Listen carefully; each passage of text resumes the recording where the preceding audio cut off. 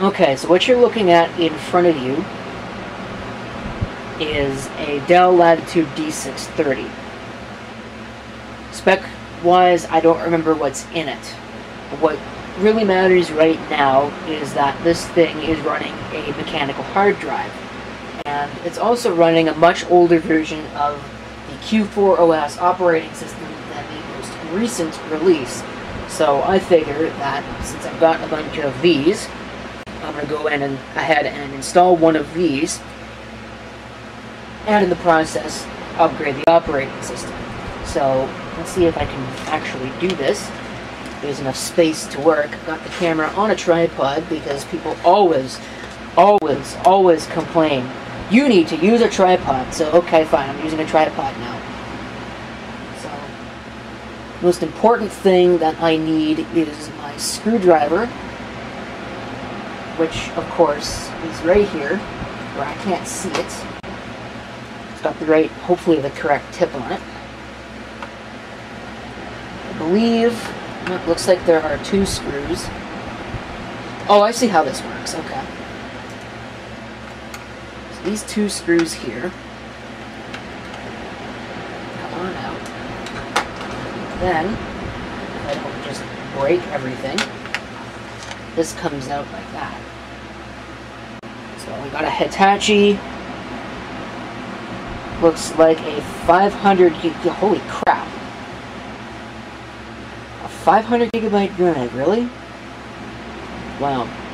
Okay, well, there's a screw on the side here that needs to be removed. There's only 1 screw, because as it turns out there isn't actually a caddy on this, which is neat. So all that you need to do is that. There's a little peg on the one side, and this is the only thing that needs to come out. So we'll set this hard drive aside. I don't need it right now. Putting it in this way is the correct way. So you gotta get that peg in there. And then the screw goes into place on this side. Pretty straightforward. Theory. Okay, so I'm hopeful that it's actually in place. It did not seem to really stick, but these screws are going into place, and these screws go straight into the drive itself. So my assumption is that it's in place. I'm not breaking anything by doing this. Now, I know that the battery is bad. If you go ahead and have a look here, there's somewhere, right here, there's a battery gauge that's supposed to light up, and it doesn't do anything at all, so it doesn't work. And if we go ahead and power it on, I'm going to hit F2, not that I think it's really going to do anything. RTC mode fixed. That's an interesting error message for the time and date being incorrect, because the CMOS battery is apparently dead. We got a 1.8 gigahertz Core 2 Duo. I don't know what that is off the top of my head. 4 gigs of RAM. 40 gigabyte SSD is detected, so that's good. It claims to be charging the battery, although it says the battery can no longer provide sufficient power to your system and needs to be replaced. So that's a thing. The date and time is indeed incorrect, so I'm going to go through this and I'm going to set everything up the way that it needs to be set up, and hopefully my USB over here will be created and I can go ahead with the OS install. Okay, so we can go ahead and save and exit. I'm greatly curious if there is anything on there. Now, I did need to turn on AHCI mode. That was the one thing I definitely wanted to check before doing anything. Oh, it's going to try and do a full RAM test. Okay, looks like there is nothing bootable on that drive. So I'm just waiting for my USB over here to finish creating itself, and we can hopefully install Q4OS.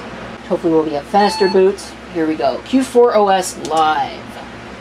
This is the live install. Well, it's live media because it's got the Plasma desktop, which is what I want to have on this.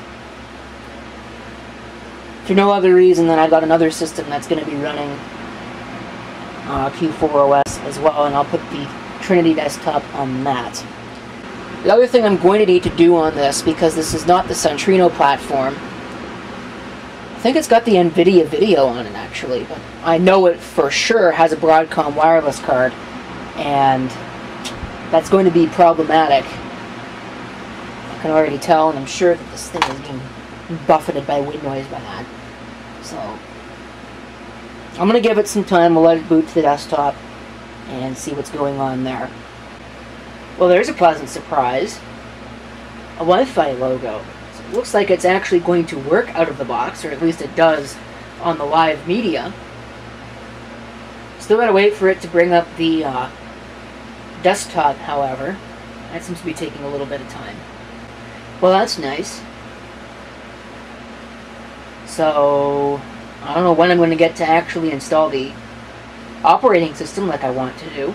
Don't mind if I do. Okay, hit connect. Select your language. English American sounds as good as anything else. Generating system locales.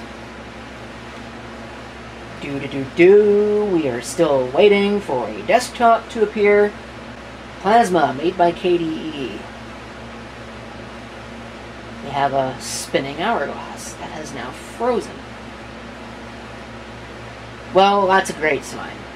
Okay, now we're getting somewhere. Now, I don't want to deal with any of this because I straight up don't care about it. It's not going to matter. I want this install. Wow, the DPI on that is just dreadful. But I want this install Q4OS icon up here at the top because that's what I'm going to do. I've already determined that I'm going to install it anyway. And there's nothing else on this hard drive that's worth keeping. Alright, so we'll hit next. Location. I'll pick that up on its own. That's cool. Keyboard. This is not a French keyboard. Although it says French Canada, but English Canada over there. I don't know what the hell that's supposed to mean. But the layout looks okay. I'm not going to touch it. Although I do want this, which I think is probably more of a close match to what I've got on here. And we'll call it that. We'll call it good. Erase the disk, because you can see it's just got one big long NTFS partition with nothing on it. And we'll just hit next. We'll put in our details, and I will come back, and I couldn't even probably read any of it because the silly thing has decided that the white balance can be, or the exposure value can be way high, even though it shouldn't be. I don't know why it does that. Okay, it says, all done. You may now restart. Yes, don't mind if I do. So we're now out. It's doing some weird text thing. I don't know why it does that. It's supposed to be with new lines, but I guess the new lines don't work or something. I don't know. Pull out USB. I don't want it. Loading Q4OS. Perfect. Okay, it's taking this thing an awful long time to get to the get through the boot process and give me a desktop. I would have thought that it would be a lot faster off of an SSD than it would a USB stick, but evidently not. Now, that being said, this is a cheap SSD. It's probably basically no better than a USB thumb drive. However, it should have a little bit more bandwidth available. So, I mean, we're getting somewhere. Wireless network card detected. We'll hit OK. Please tell me it's not going to... Alright. So, what do we want? We want a fully featured desktop with KDE Plasma. And we'll hit install. And we'll see what it will do. If it will actually function. Okay, well, it's definitely doing something. Okay, I'm going to give this thing a little bit of credit and a little bit of discredit right now. Number one, the credit is that this is actually going by pretty quickly. what I would expect for an SSD. The discredit is that the progress bar down at the bottom, that I don't even know if you can see it on the video. I can just barely see it on the view screen. I'm sure that once video compression gets done with it, you won't be able to see that at all, but it's not a progress bar, it's just going back and forth. So I'm wondering, really, what's the point of including that if it's not even useful in any way? I guess if the system freezes, maybe you'll see that it's stopped, but it's not doing anything with any alignment as to what is actually going on. It's got no bearing in reality. It's just a little bar that's filling up. That's all it is. It's kind of pointless, really. Okay, profile applied. Please reboot as soon as possible. Okay, good. But I want to hit finish. And now it's going to reboot the system. Alright, cool. Okay, here we are, back at the desktop once again. Now, I could go to install applications, but I'm not going to. I just bumped the camera. I'm going to not show this dialog on startup because I shouldn't need it. So we'll get rid of that. And I guess the only other thing that I need to do with this machine is to configure the desktop, find a background that I happen to like. I don't know if it's going to have one. Yeah, I don't really see one in there that I happen to like. So I think what I'm probably going to end up doing is going to just find my own. But that's going to be it for this video. There's nothing else I need to share with you. So thank you for watching. If you have any comments, feel free to leave them down below. And this is CP666 signing off. If it would actually do what I want.